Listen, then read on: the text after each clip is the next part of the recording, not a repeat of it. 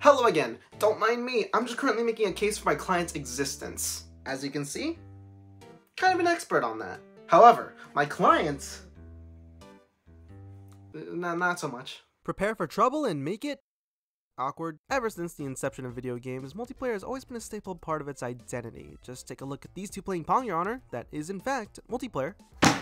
Objection! You're the judge. You can take turns, play together as a duplicate, or maybe even play together as two different characters. There's a lot to say about multiplayer and its implementation in the games, but today I'd like to talk about when it kind of is. I selected 2-player mode. Where's my friend? 1.5 player, or as I'd like to sometimes call it, the buddy player, is a type of multiplayer where the first player has access to everything they normally would, and the second would not. They may have a presence in the world, they may be able to interact with a couple of the game's mechanics, but they play as more of an assistant to the first player than they do an active second force. Instead of letting the second player help you finish that ice cream, they just have them become the spoon instead. Thanks. There's a variety of reasons a game would take this route instead of full-blown multiplayer. Perhaps the mechanics were not designed with two-player interaction in mind, maybe the game wanted to focus on the single-player experience, or they just didn't have enough time for actual multiplayer, so they haphazardly slapped this in to give the parent buying their kid this game something to do. Few games seem to actually do this though, but one of the earliest examples of this I can think of is Sonic 2 for the Sega Genesis. Objection! Relevance! Showcases the implementation of the buddy player, Your Honor. Again, you're the judge. There was a versus mode where 2 players could race in a stage, but there was also full-on multiplayer in the main campaign. Oh, sorry. Follow the leader in the main campaign. If you had a second controller plugged in and pressed any input while playing as Sonic and Tails, you might notice that Tails really is sentient. He could do anything Sonic could do, defeat enemies, collect rings, and even more interesting, keep the ability to die and come back without affecting the life counter. The main catch?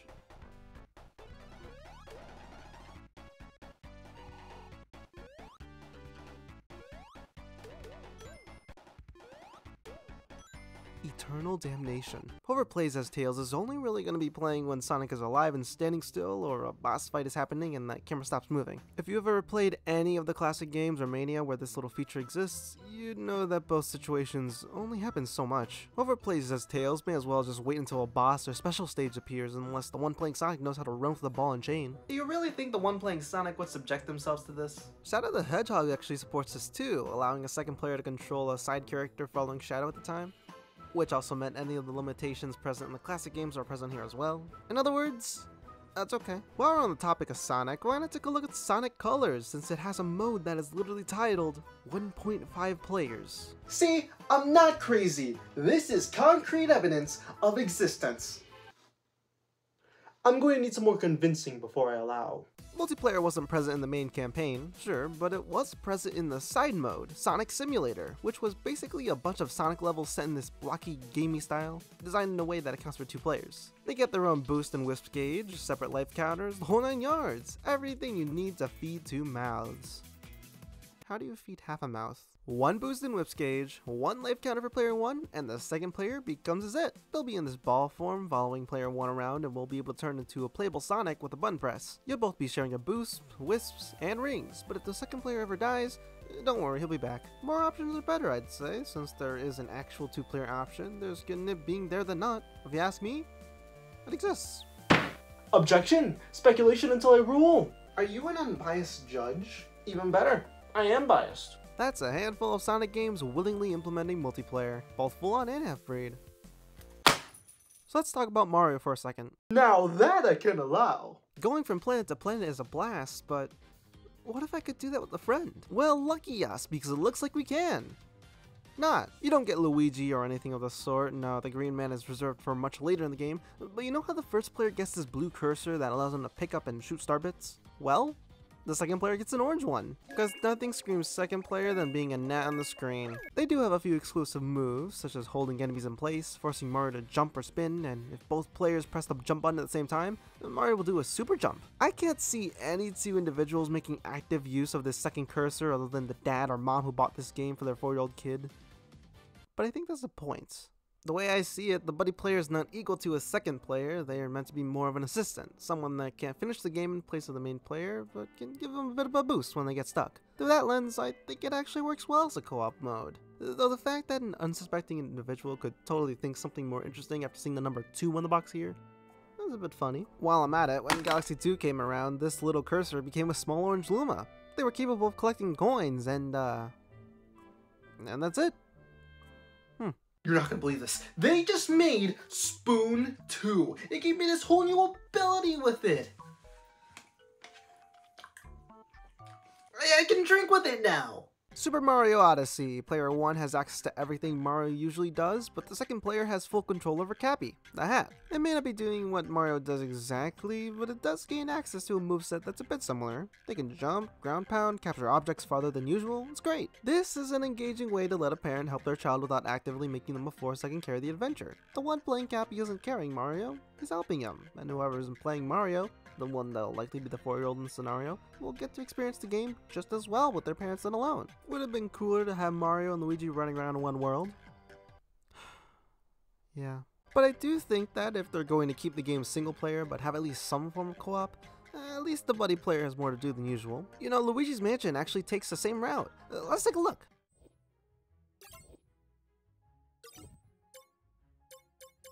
Okay, give me an hour. I love this game to death. That's more than just a ghost talking, and the Scarescraper does create up to 4-player co-op. But isn't it a bit odd how you kind of have to unlock 1.5 player? You kind of had to do that in Super Mario Odyssey as well, but in that game, it was after a couple seconds. Here, you've got to start a new file, go through the tutorial, find Gadd, save Gadd, murder the dead bellboy, get the virtual boo, murder the dead maid, and only then can our dad play. I mean, I get it. Luigi himself is an extension of Luigi's toolkit. He may be a bit smelly, but what do you expect from the color green? I get that he has to be unlocked in a way that feels right for the first player. It just takes a while to unlock him for the second. But that's merely one hurdle to get through. Aside from Luigi's water weakness and lower health, he's practically a second Luigi during normal gameplay, and because of that, this is the closest I've seen a game become 2-player without actually being 2-player. If only it smelled better. Another game I remember doing this was actually Gears 5. An interesting shift in the conversation, but I believe you can handle it for a second. All the previous Gears of War games allowed for 2 players to control their own soldier, but Gears 5 allowed for a 3rd character to control Jack, this robot dude. I see it as the character's Cappy in this game, being an extension of the moveset until it gains sentience from somebody on the couch. I haven't played the game, and as a result, I've never experienced what it's like to actually play this one, but from what I can tell, it must have been at least a little bit jarring to hear it has co-op and notice your friend turned into a robot. How does that happen? But since it also allows for the standard 2-player co-op in previous games, Jack is also a Sonic Colors situation, something that can be appreciated for its existence as an option. Let's shift the conversation back to Nintendo by talking about how Animal Crossing New Horizons takes a slightly different approach to 1.5 player. Well, I can't argue with that. So, with the multiple switches and copies of the game, you can have up to 8 people on an island at the same time doing whatever they like. All is good.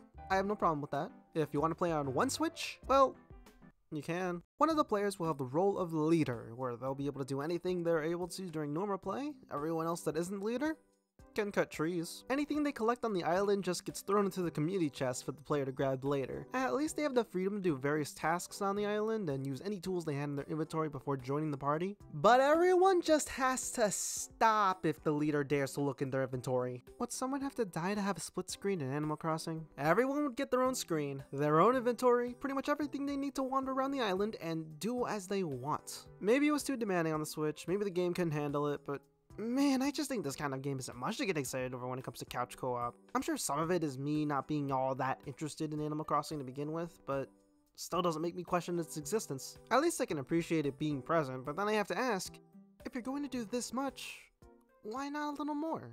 That's kind of the thing whenever I see a game put in this kind of co-op or the buddy player in general, but don't have anything for full-on multiplayer. Sure, Animal Crossing does have that full-on multiplayer, when you take out alone. But look at Kirby in the Forgotten Land. That game is amazing in nearly every way.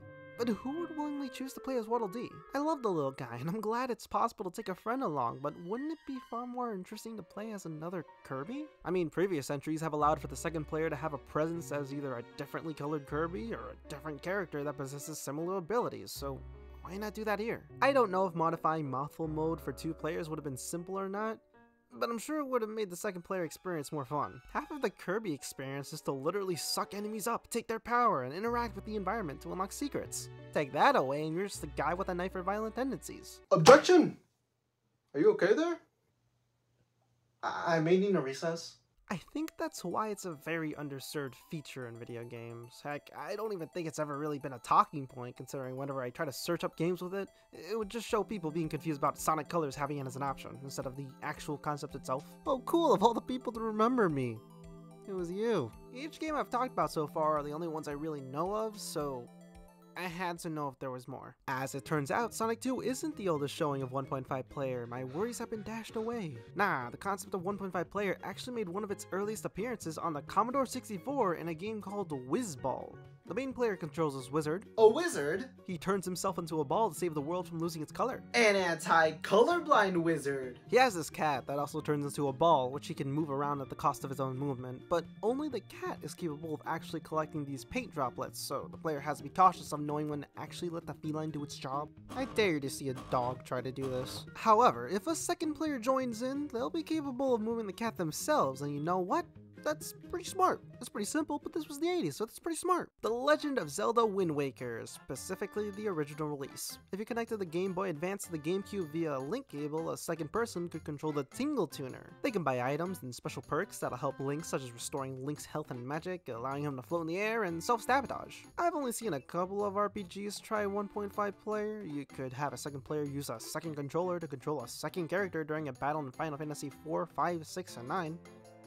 May as well just pass the controller at that point. However, Child of Light actually has this little light that, when playing alone, can be used to interact with the world, stall enemies in combat, or heal yourself. But when you have a second player in on the action, they control the light instead, giving us another copy situation. How about that one time Pokemon did a bit of co-op in the Let's Go games? After getting a Pokemon and ensuring two controllers are connected, if the second player shakes their controller, they'll be able to play as a second trainer. Yes, two playable trainers for the first time in the Pokemon series.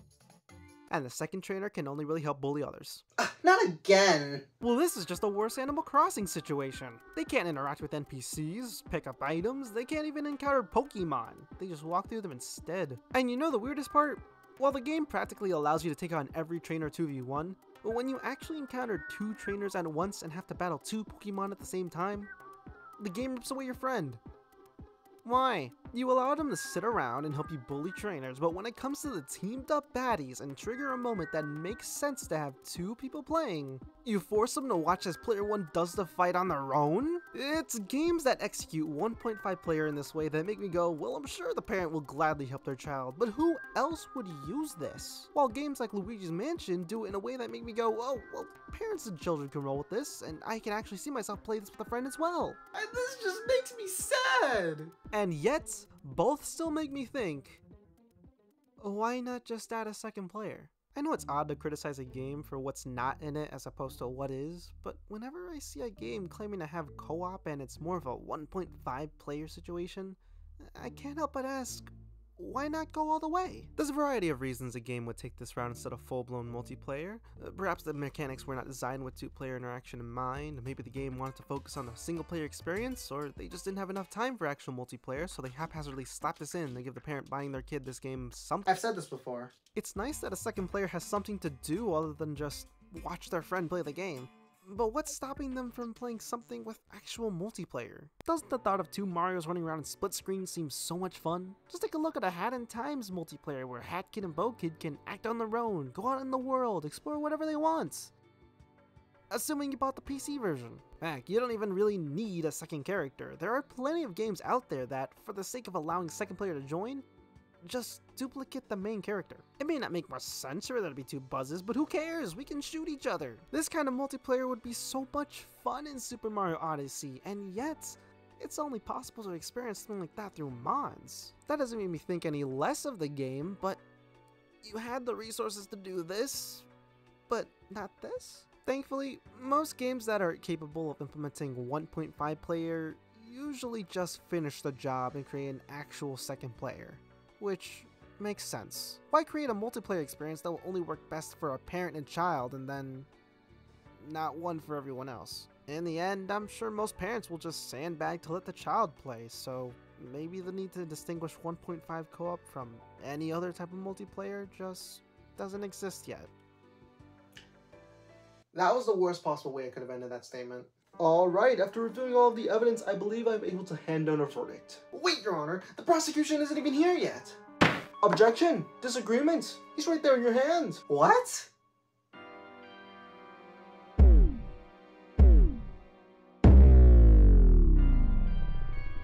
The prosecution rests. Very well. This court finds the topic. 1.5 players.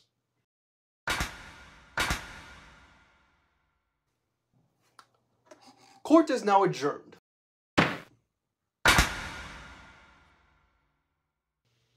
Come on, that's so unrealistic. Judges don't wear hats.